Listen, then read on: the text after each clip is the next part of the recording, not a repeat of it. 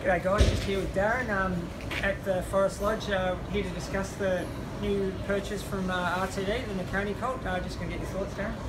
Well, he's a lovely, big, strong type of horse, typical of the sort of horse that John picks out.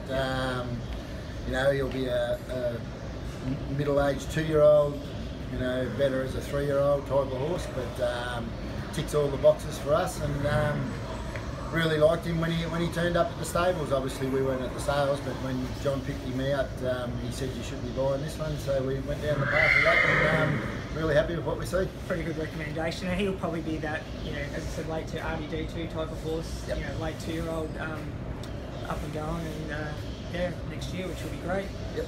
All right, thanks for that, Darren. No worries, thanks.